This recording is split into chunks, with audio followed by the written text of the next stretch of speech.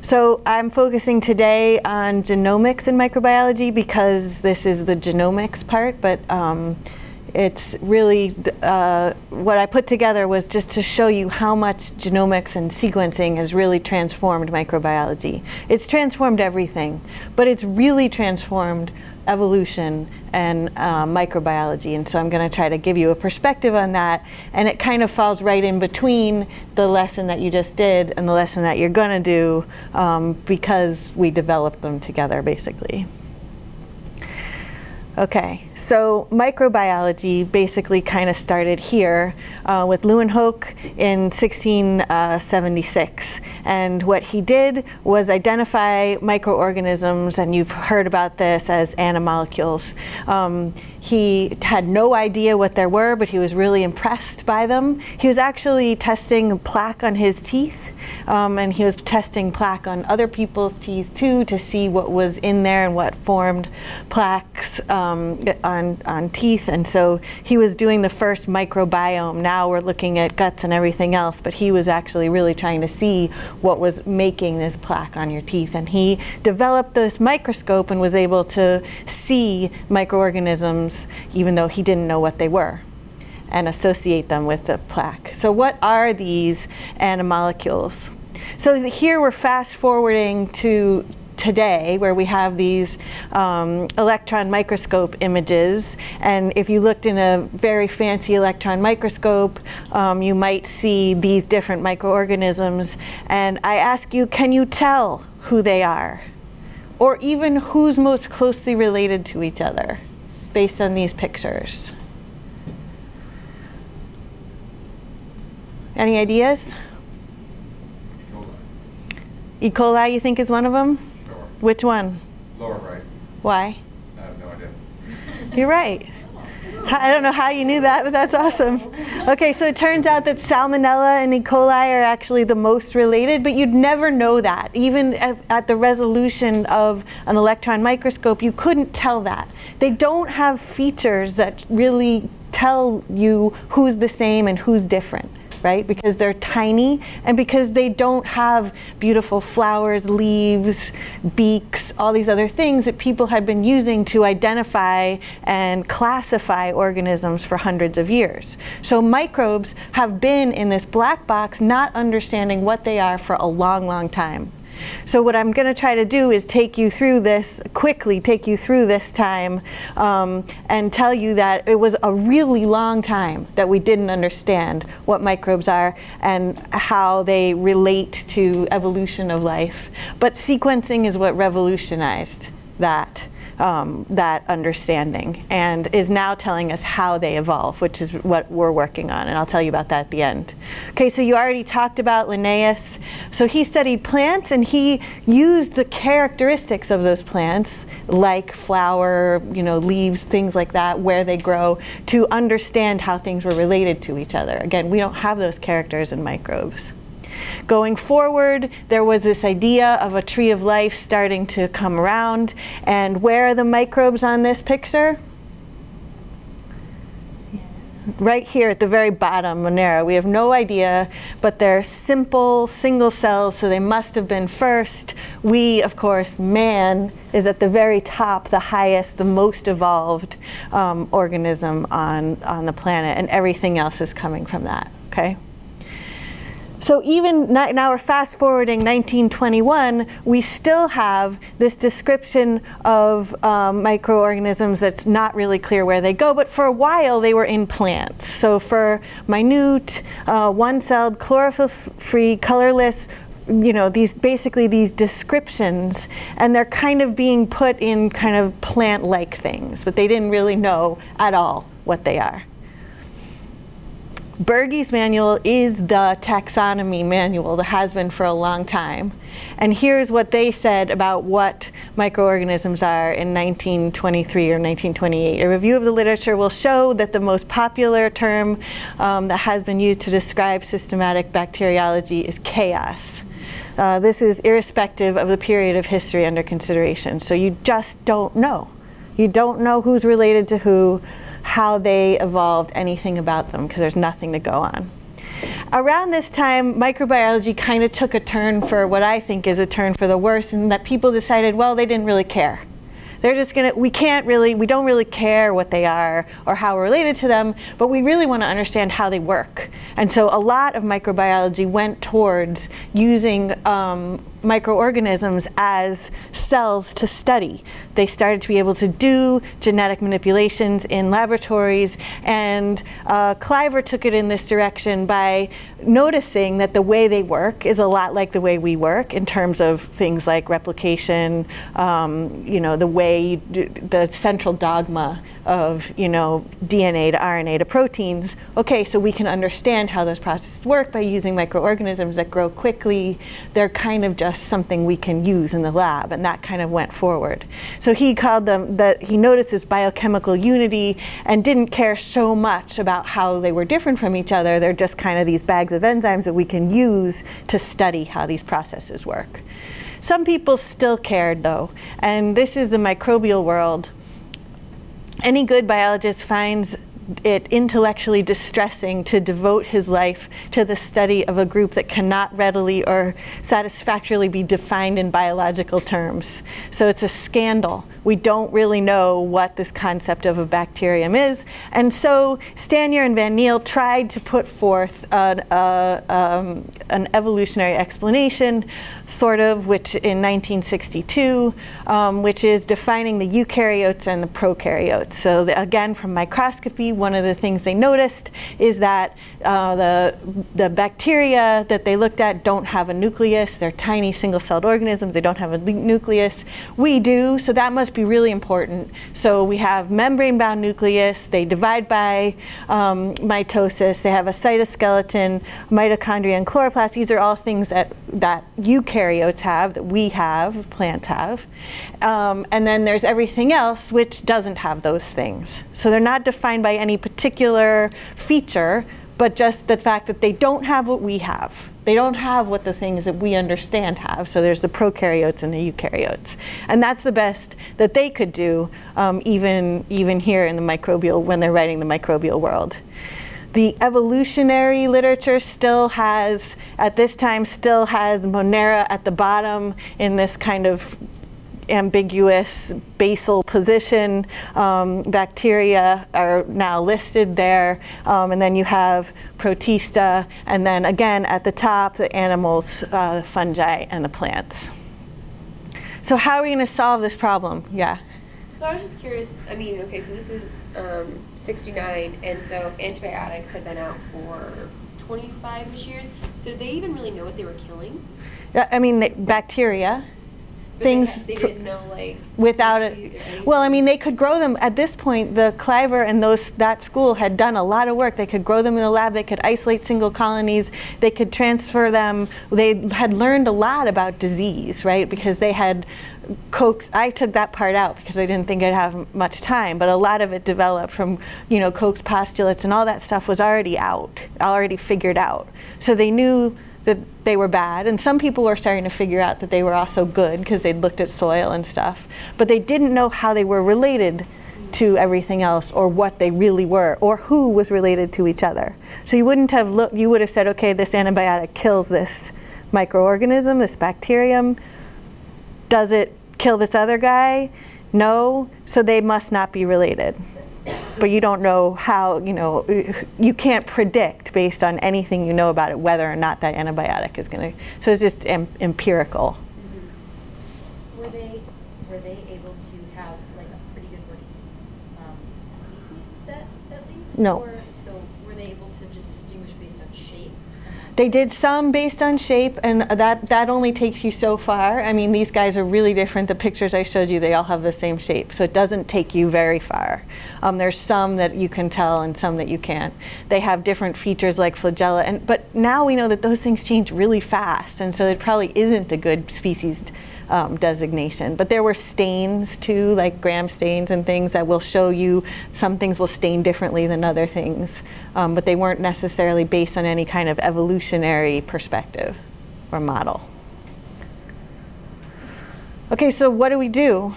what do? We have no features. And so around this time, actually this is before before DNA was used, but they were starting to think about actually using proteins to study molecular evolution.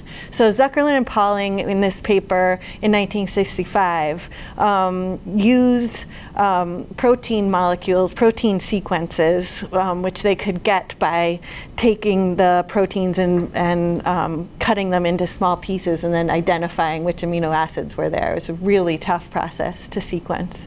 But they realized that these could be used to track evolutionary history. Now we have something that every organism has, a feature that doesn't depend on morphology, that we can use to trace the history of life. And here's how it works now. This is, not, again, not what they were using, but now we use sequence, and you just heard that talk. And I just wanted to remind you of how this can be used as molecular fossils. So you have your root sequence, and then that sequence gets random mutations, right? And those mutations are probably not changing amino acids. They're probably neutral. It doesn't matter to the organism that has that, but it tells you a record. It encodes a record. It has a code that is in the genome. So here you have a C and oh sorry, I highlighted these. So here you have a C and a G at those particular positions. As this guy divides, it got maybe 2 mutations. Maybe this is many, many years down the line. And then this one gets another, each one of these get another 2 mutations, but they contain the record of that old mutation in their genome. So you're creating a record of mutations that can then be used to map back. So that's the idea that Zuckerlin and Pauling had on how you can use molecules to trace molecular evolution as fossils. Okay, so to trace relationships between all organisms using molecular fossils, you need the sequence of a molecule that we all have. You guys know what that was, right? What'd you say? Now, do we all have mitochondrial DNA? Bacteria don't have mitochondria, right? Because they're prokaryotes. Eukaryotes have mitochondria. Ribosomal, yeah. So here's what Woes thought about this. He read that paper, so Carl Woes here at the University of Illinois, and he wrote this letter to Crick, which says, okay, we need to use something that everybody has. And what he came up with to use was ribosomal RNA. Everybody has ribosomal RNA. All cellular organisms have ribosomes because they all do this DNA to RNA to proteins, right? They need the ribosome. Of course, he didn't have this beautiful structure, but what it ends up to be is the 16 and the 23S ribosomal RNA. The other reason he decided to go with this is because there's a lot of it in every cell. So if you're using your ribosomes for translation, if you're an active cell, there's a lot of RNA in the cell, and so he was able to actually look at that RNA. He wasn't looking at DNA, he was looking at RNA, and he chose to look at the 16S ribosomal RNA. So his idea was, okay, we'll use these molecular fossils. Instead of using hemoglobin, which other people were using, we'll use something that everybody has to have, ribosomal RNA, and we'll try to track the history of life on Earth. So he decides to use the translation machinery, ribosomal RNA, and follow its own history. And that would have distinguished the bacteria from the eukaryotes. But he was able to make an additional discovery of the third domain of life because he was here at the University of Illinois, where this emeritus faculty member also was, Ralph Wolff. So Ralph Wolff was working on isolating new organisms from new habitats, and he went to the agricultural farms here and took cow rumen and isolated an anaerobe that lived there. And when he looked at it under the microscope and when he looked at it biochemically, he said, this thing is really different than anything else I've ever seen. And he didn't know what it was, but he found out that Carl Woes was was trying to figure out what things were using molecules, and so the story goes that he literally walked down the hall, gave this to Carl Woese and said, you should check this guy out. It's really different than anything I've ever seen. I wonder what it is. And so Carl Woese put that into his libraries he was making of ribosomal RNA. They used to celebrate with a beer at Timponi's the day that happened before Carl Woese's death. And Ralph Wolf is still active, has a little lab space at the University of Illinois, in the microbiology department. Okay, so using that anaerobe, that methanogen, and comparing its ribosomal RNA to the other ones that he had, he was able to identify the phylogenetic structure of the prokaryotic domain, and it ends up to be that prokaryotes don't really mean anything because there are 3 domains of life: the bacteria, the archaea, and the eukaryotes. So he originally was using these methanogens that are here that ended up to be archaea. He compared them to yeast and to human ribosomal RNA and found out that the archaea and eukaryotes are more closely related to each other than either one is to bacteria, that there's actually these 3 domains of life. And that was the big change. It also tells us, right, that there's something, this lets us trace the relationships between organisms. Now we have an evolutionary history that puts microbes on that map. We have a characteristic that we can use to define who they are and see how closely related they are. And it traces back to what must have been the last universal common ancestor. And we still don't really know what happened down here at the base of this tree, but that's what we're working on in the Astrobiology Institute that we have here upstairs at the IGB. Okay, so now we're going to go forward. So we're going to go forward from Woese, and you guys are going to be talking more about that, the Woesian revolution in the next unit. But as you guys all probably know, PCR was revolutionizing our ability to look at particular genes. And so he no longer had to look at ribosomal RNA. He could now use PCR to amplify DNA and look at ribosomal RNA genes. I guess I'm going to assume you guys all understand how PCR works. You can design primers to amplify a specific gene out of a mass of DNA, right? And so here's an example of how you might do that, which isn't as important as to this talk as the point that this man, Norm Pace, who also worked here at the University of Illinois, had this idea that you could use PCR to amplify ribosomal RNA from anywhere that you wanted, not just from cultures. And you could compare the sequences that you got from those amplicons to that map of cultured organisms that Carl Woese had already made. And so this is the way he thought, well, maybe we can see what's out there that we can't actually grow in the lab, so we can have a better understanding of the diversity of microbes that are out there. So he originally used this technique where you PCR amplify 16S ribosomal DNA from any environment, and then clone and sequence, and he was using Sanger sequence to sequence each of those individual amplicons. So now each of these should relate back to a single organism that was in that environment. And then you sequence them and put them on the map. This is shotgun sequencing. It's called shotgun sequencing, and it's the way that Craig Venter did the human genome that allowed him to do it faster. Right, the NIH group was trying to walk through the genome by looking at each chromosome, and Craig Venter said, let's just shotgun sequence the whole thing and then put it back together. So this is kind of the same thing, although this is looking at amplicon sequences. Okay, and so what he found is this tree, and this is way out of date now. This is from 1997, but you basically can't make a tree of all the sequences we have now because there's just way, way, way too many. And he found out, Norm Pace found out that greater than 99% of the microbes are not in culture. So okay, what we thought we knew about microorganisms, really we don't know anything because only 1% of those are in culture. Does that mean that they can't be cultured? It doesn't necessarily mean that they can't be cultured, but they haven't been yet. So people have argued whether they can be cultured. Probably some can and some can't. But the point is here that there's just a lot more than we ever thought there were. But they all have this ribosomal RNA gene that we can map.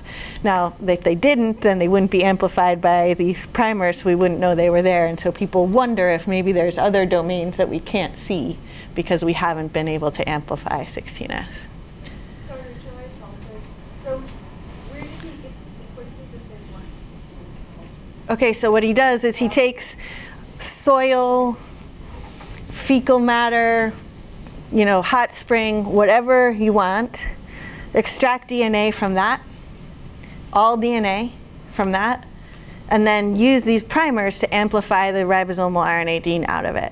And that being able to amplify the ribosomal RNA gene out of it allows you to look just at that gene, and then you take each of those separate pieces and sequence those and map it onto the diversity. How did he pick the sample population? Huh? How did he pick the sample population? He started what he called the search. So he went out and he was just trying everything.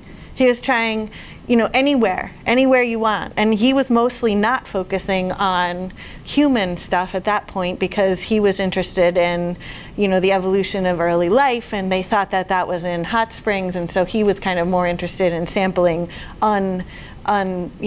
unrecognized organisms. And then there was a long span of time where it was just, you know, everybody was sequencing everything, and every time you find something new. About how big is the ribosomal RNA gene, and did it take them a long time? Because it sounds like they were sequencing a ton of stuff. Did it take them a long time to sequence stuff? Yeah, so it's almost 15 kb, so it's and it doesn't take very long at all. I was sort of doing a rotation in his lab when he was really doing the search. They were doing the slab gels, which are, you're running your own gels on Sanger sequence, and you could do 96 in a few hours. So it's short, and you can get across most of it, or enough of it to identify using the map. So when you guys were doing that work, did you actually sequence all 4 base pairs, or did you just go for one to look for some of it? At this point, it was big dye terminators, so you could do, yeah, you could do them all 4 at once. Any other questions? Okay, so wow, there's like only one, we only know 1% of the microorganisms there. That was a big deal. It was based on the technology that Carl Woesian had this idea of looking at these signatures using ribosomal RNA to have these signatures. And the 3 domains held up when he did this as well, for the most part. So we still have these 3 domains. And it also makes us now feel small, right? Because we're here, you are here, and this is the rest of diversity on the planet. And so we are just a teeny tiny piece of what is out there in terms of genetic diversity. And this is plants and animals and fungi. So all of that, all of those eukaryotes that we think about a lot and know a lot about their evolution are here. And everything else is in this kind of unseen majority. And it's also not a ladder anymore, right? So it's not like the little tiny Monera at the bottom and then the higher organisms at the top. This is sampling all current organisms, right? Nothing is more evolved than anything else. This is all from organisms that you got from the soil or whatever. So we don't have this kind of ladder of evolution anymore. Okay. So how does this diversity evolve? We now know how to identify who organisms are. And that was a big, big piece of understanding the map of evolution, the evolution of life in terms of deep evolution since the beginning of life on Earth. But how do they evolve? What's the mechanisms through which they evolve? And that might be different for bacteria and archaea than it is for the plants and animals that we've studied for a long time. The question of species might be different, for example, in these organisms. So the way we're going to figure out how they evolve is, again, to use genomics. So there's a lot of other ways of looking at evolution, but we still have to go back to genomes as or molecules as our markers, again, because you can't really see anything changing in the microorganisms because they're so small. So here's Craig Venter. He's the guy that did this shotgun sequencing of the human genome. It is his genome. It is his dog that are sequenced in the human. We're the first ones that were sequenced in the human genome. He is now sequencing the ocean. So he goes out and just takes DNA out of different places in the ocean off of his sailboat and sequences all the DNA and deposits it in a database and crashes the database with the amount of new sequences that he gets. He thinks a lot of himself. But he's published the first bacterial genome using the shotgun sequence method that he ended up using later on the human genome in 1995. Soon after that came the first archaeal genome in 1996, and you can see Gary Olson and Carl Woese, both of whom were working here at the University of Illinois, were on this genome. It's another methanogen, but this time it's a methanogen, Methanococcus yanacei, that was pulled out of the deep hydrothermal vents. Because now that we knew how to look for microorganisms, people were going all over the world looking for new ones, and this is one of the ones they found. It's a very interesting archaeon. Okay, so yeah. So earlier, Kristen, in previous talks, we started talking about ethics of stock. Where do people fall on sample collection and such? So there's a lot. So for a while. Actually, and there still is a lot of bioprospecting going on. So people are going all over the world, taking samples, sequencing them to find new enzymes. So they found that Taq polymerase from Thermus aquaticus from Yellowstone National Park. That was $1 billion industry that was patented. It was. No, Yellowstone did not get that money, and now you have to go through crazy permitting to get to sample in Yellowstone. But people are bioprospecting everywhere. I mean, people are now looking for cellulases, for example, that break down cell walls so that you can make biofilms. Biofuels. There's all kinds of bioprospecting that's still going on. And to my knowledge, it goes back to the person that sequences it and identifies it. Of course, it doesn't go back to where the sample came from or the microorganism at all. Okay, so now recently there's been started this genomic encyclopedia of bacteria and archaea that was trying to sample the diversity of microorganisms, either that we had in culture or that we could pull out of these metagenome sequences by just sequencing everything in the environment. Sorry, this picture didn't come out very well, but it shows you the bacteria. You can resolve different groups of bacteria when you sequence the whole genome and take genes that they share besides ribosomal RNA out. You make a tree that still resolves the 3 domains of life. So that seems like it's very, very real. It did not depend just on that single molecule that they used. The more genomes that we sequence, the more we find that tree is we still see it for the most part with genes that they all share. But not every gene shows the same relationships, and that's going to be a problem that I'll talk about in a minute. But so here's the number of complete genomes, and there's many, many, many more incomplete genomes because it takes a lot to finish a genome and have every nucleotide in the right place and have it completely closed and everything. So this is just the number that are done. There's a lot more that aren't. So you'll see bacteria has the highest number, and archaea are on the scale of eukaryotes, and I'm not really sure why that is. It's not that there's fewer of archaea than bacteria. They both have small genomes. Eukaryotes tend to have bigger genomes, and so that might be one of the reasons, but not all eukaryotic genomes are that big. So I think it's a distribution that's mostly driven by trying to look at the genomes of pathogens and the guys that we have in culture, which are mostly bacteria.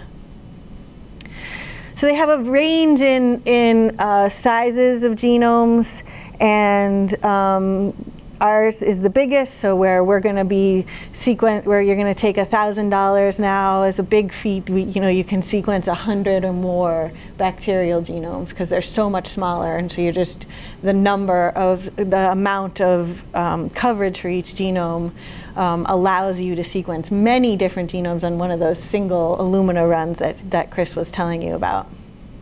But there's a big range in genome sizes, and you can see human mitochondria. I forgot to point out on that big tree that mitochondria we talked about earlier are actually bacteria, as you guys probably know from this endosymbiotic hypothesis. And the sequencing the ribosomal RNA that they maintain shows this, so they map right in with the bacteria. So do the chloroplasts map in with the cyanobacteria. And so these guys that are obligate pathogens or symbionts tend to have smaller genomes because they're basically offloading all of the extra stuff that they have that they need to live out in the environment. And so that's been one of the things that looking just at genomes has shown us is a little bit about how these genomes evolve, not just who they are, but how they evolve. These guys that are living within organisms are able to delete genes and it doesn't matter, right? And so deletion is a big part of evolution of these organisms. Okay. And then also here is Mycoplasma mycoides. It is the first synthetic genome. Guess who did it? Craig Venter, right? So he took mycoplasma and synthesized a genome and put it in the mycoplasma, and he was able to get that cell to grow. So it's the first synthetic genome of a free living organism. Okay, so the mechanisms of evolution are recorded in the footprints of the genome. It's not just who they are, but how they evolve that we can get to now by looking at genome sequences. Because we have more than just this one single gene. We can look at the whole genome and how it evolves, and that's what we're interested in. So we line up genomes.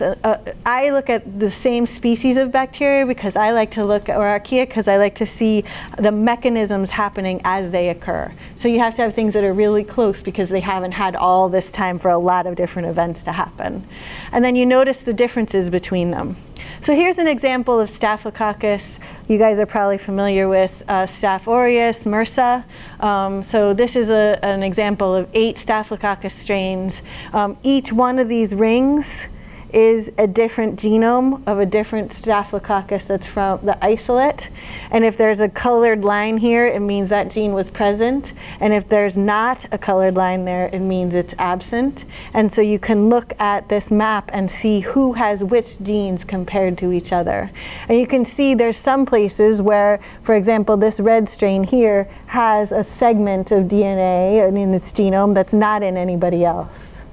And these guys have a segment of DNA that's present only in this one, and these guys don't have it. Is it just from the bacterial DNA, or I've heard there's also plasmids? Is that? Great question. Yeah, I'm going to get to that. So one of the things that we find out is that there's plasmids moving around. Okay.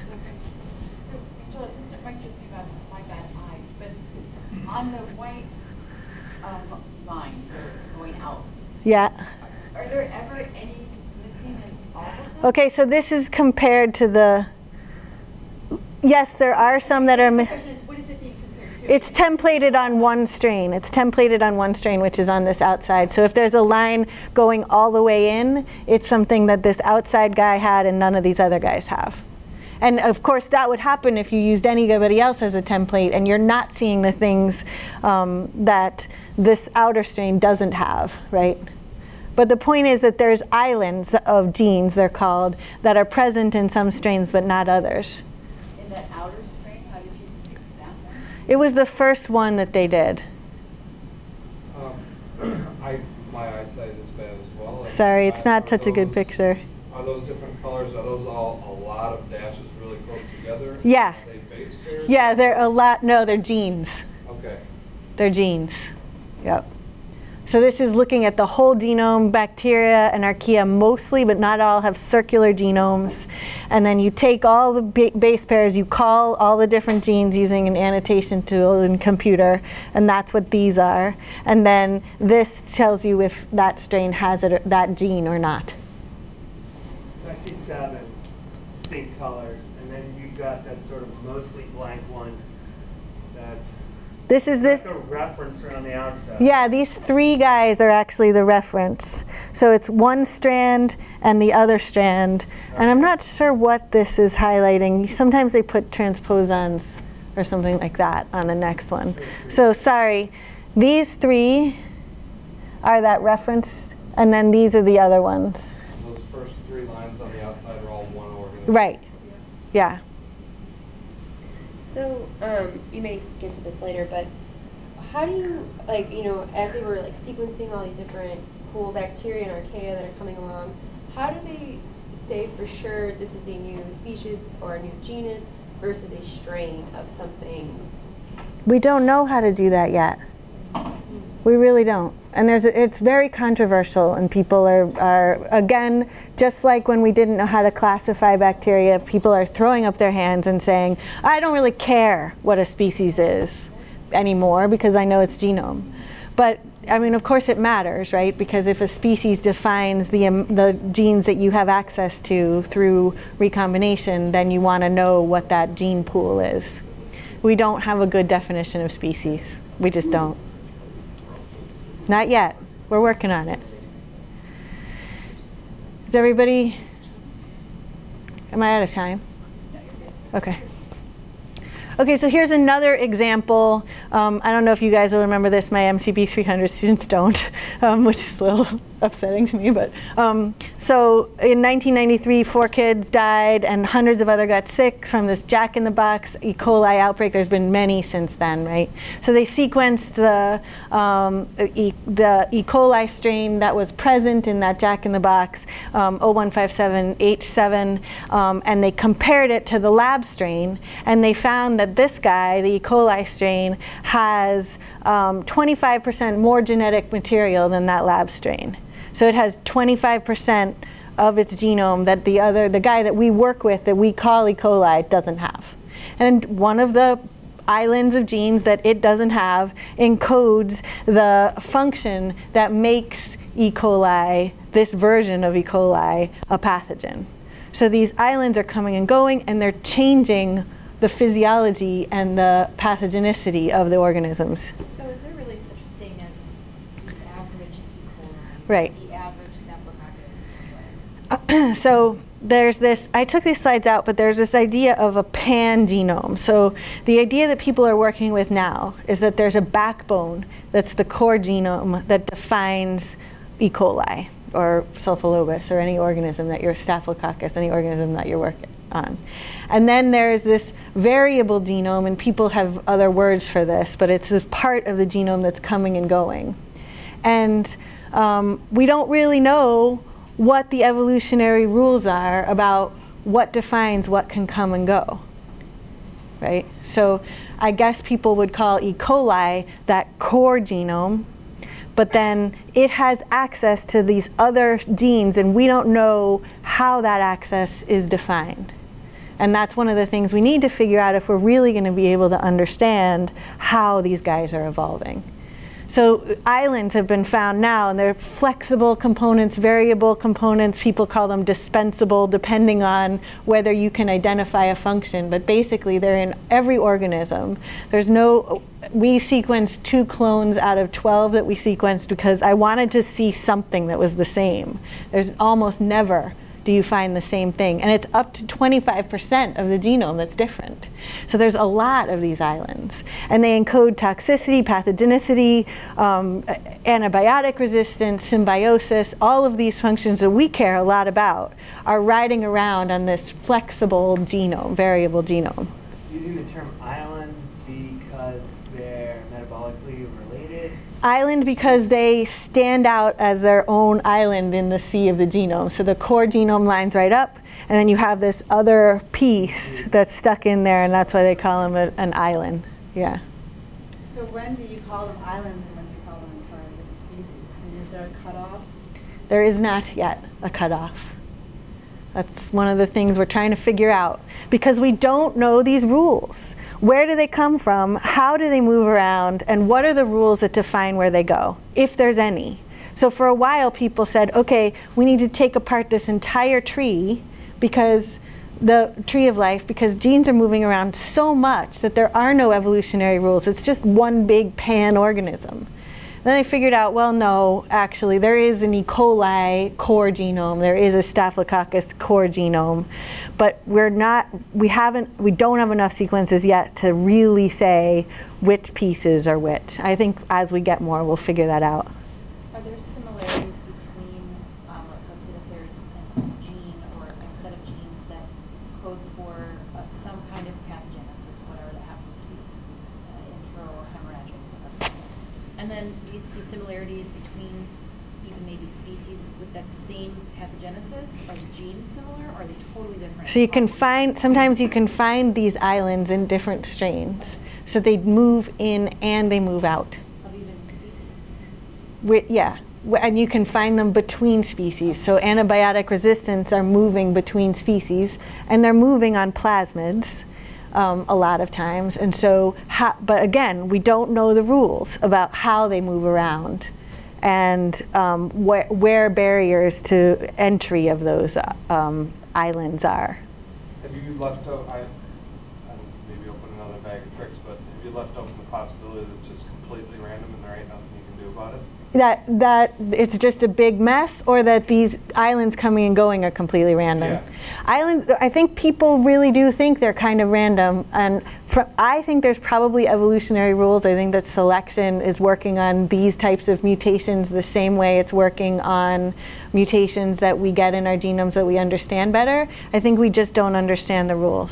And there might not be any rules for some and rules for others.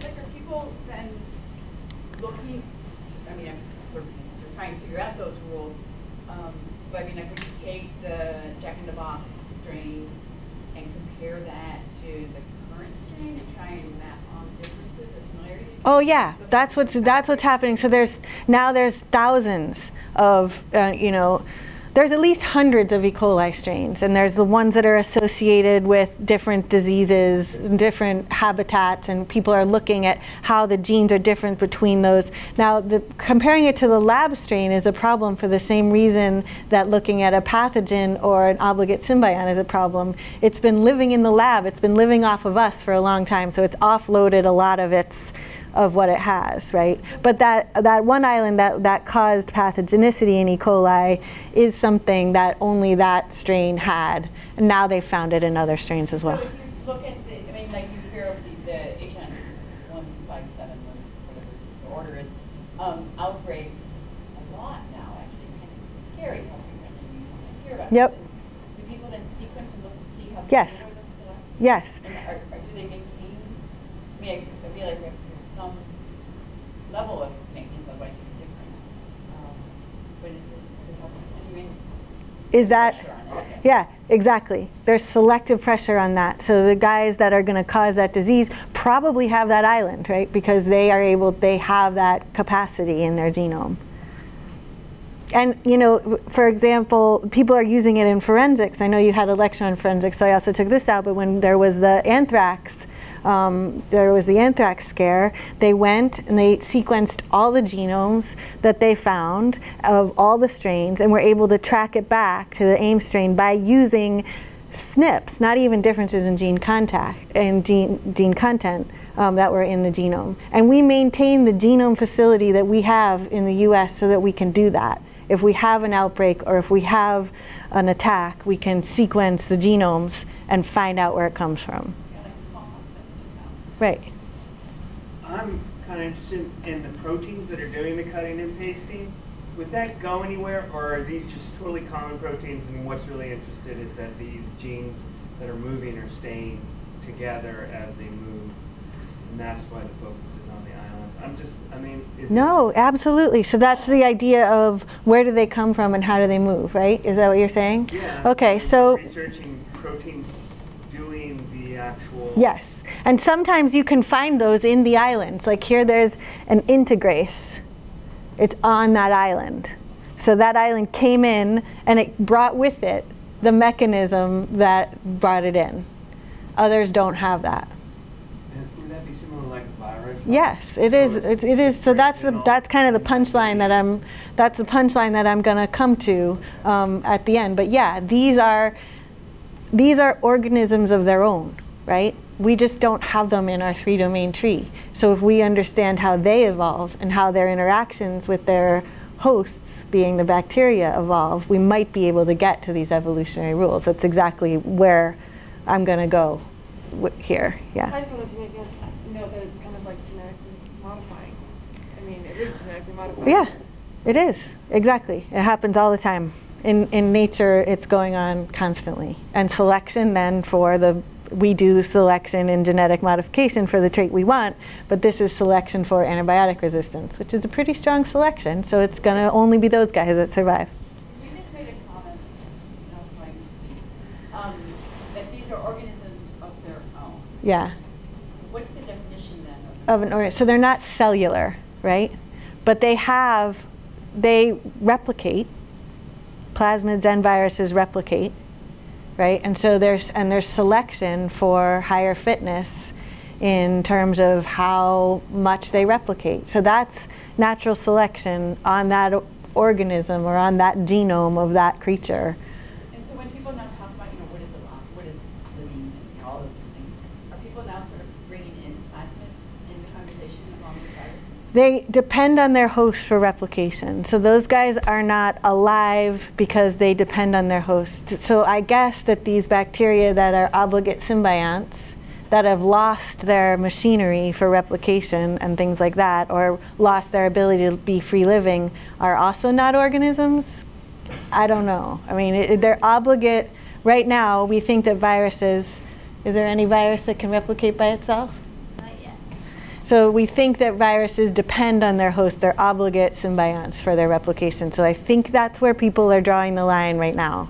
And I usually make the difference between cellular organisms that can replicate on their own and these other genetic elements that probably have evolutionary rules. And those rules may be the same as for other organisms. And the islands would also be classified in viruses and... So they are this mobile genetic elements. Some of them are plasmids, some of them ride on plasmids, some of them are viruses. The difference between plasmids and viruses is really ambiguous. It's not a very fine, clearly defined difference. Both of them depend on their hosts. Plasmids don't make their own capsule that they go out into the world with, but they both integrate into the genome, can integrate into the genome and move genetic material around. Okay.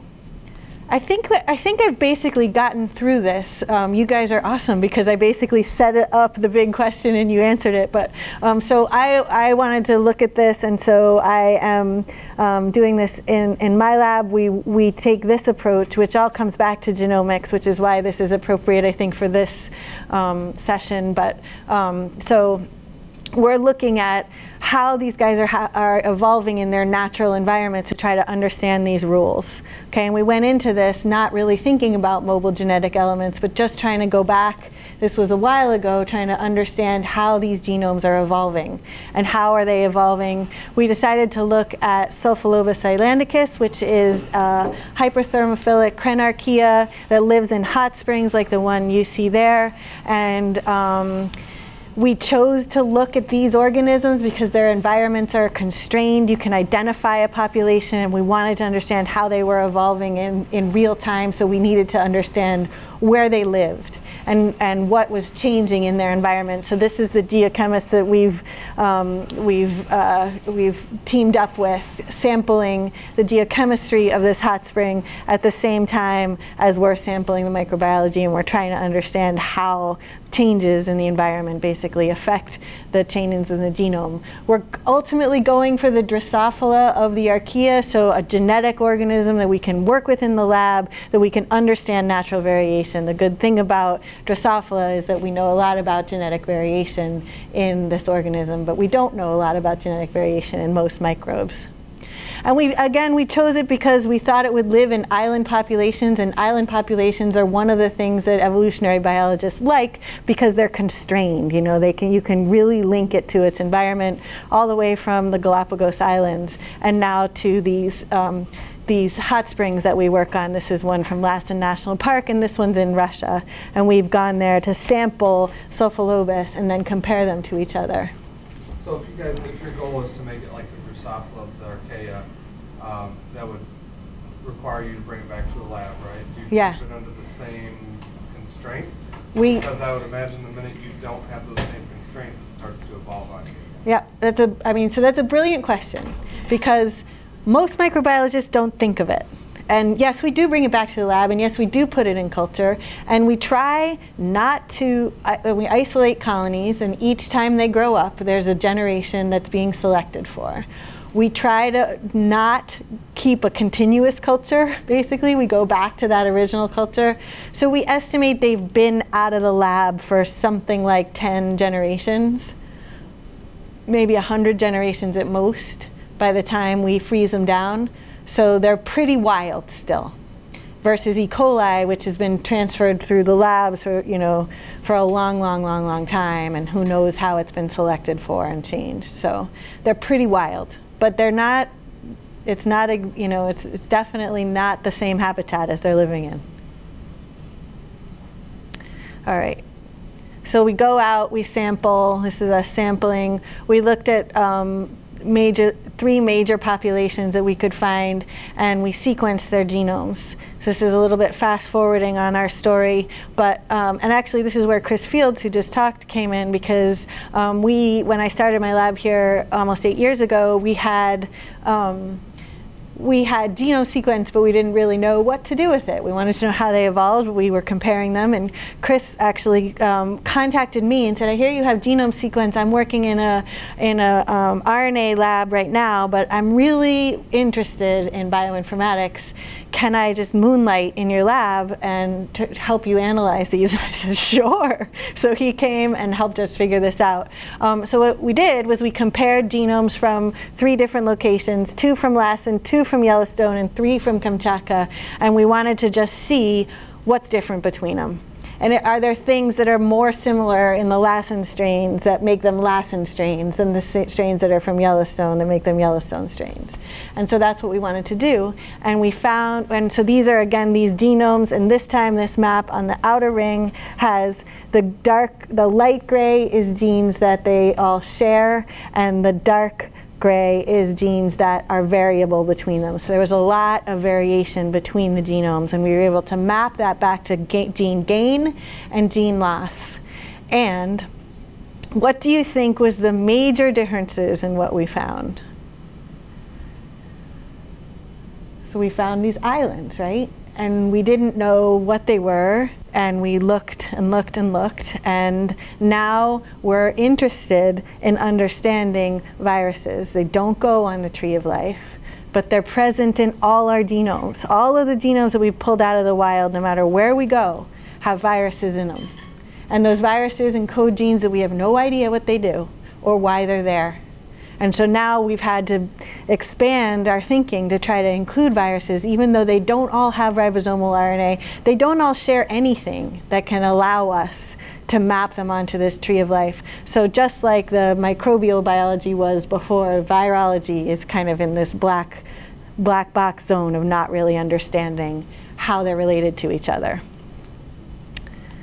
But everything gets infected by viruses. Bacteria, archaea, and eukaryotes get infected by viruses, and so we need to understand these, right? Because they're carrying new genes into our genomes, just like they're carrying new genes into eukaryotic genomes and bacterial genomes, like for antibiotic resistance.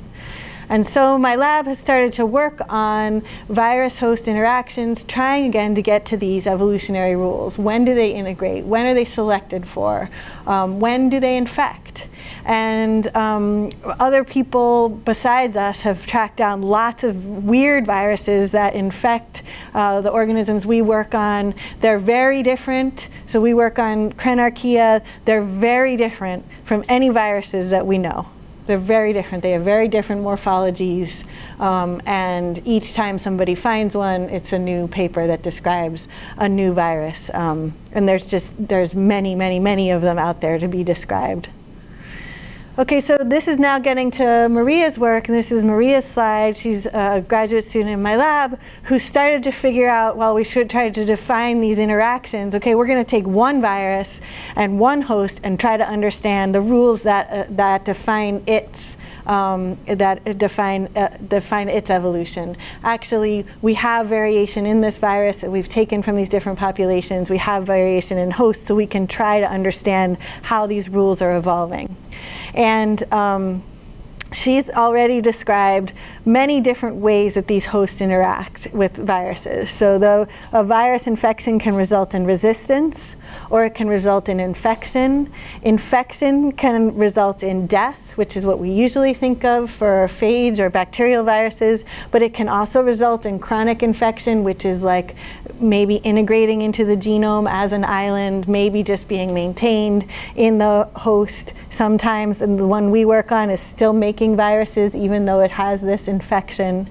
And then there's this new way that they can interact, which is immunity. And I'm not going to go into this, but it's fantastic. Why people started to study viruses, we realized that bacteria and archaea have an adaptive immune system encoded in their genomes, and it allows them to recognize and eliminate infections of these genetic elements. So if we're trying to understand the evolutionary rules, we have to understand these interactions. These interactions are defined by resistance, but they're also defined by immunity. And the good thing about this is that the way it works is to take a small piece of the virus and put it into the genome, and so we can actually track the evolutionary history of these interactions because it's encoded in the genome, in the immune system of these guys. And so we're working on this system. This system has been a really big deal because it's led to us being able to engineer the human genome. So you've probably heard about it recently. Okay, so what we've learned that viruses are pretty specific to local hosts, and even within the local environment, there's variation in who they can affect. Resistance is rare, but immunity is high in these organisms. So that's one of the ways that they're interacting that's going to be important.